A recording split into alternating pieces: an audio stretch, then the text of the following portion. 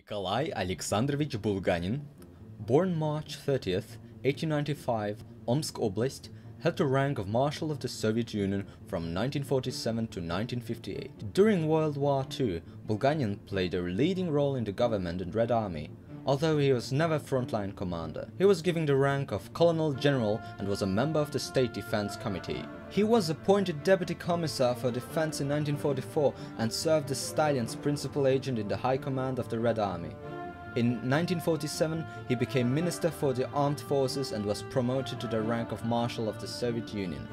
He also became a candidate member of the Politburo of the Communist Party, served as Minister of Defense 1953 till 1955 and Premier of the Soviet Union 1955 till 1958. In March 1958, however, at the session of the Supreme Soviet, Khrushchev forced his resignation.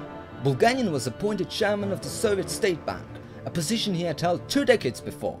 But in September 1958, Bulganin was removed from the Central Committee and deprived of the title of Marshal. He was finally dispatched to Stavropol as chairman of the Regional Economic Council, a token position, and in February 1960 he was retired on a pension.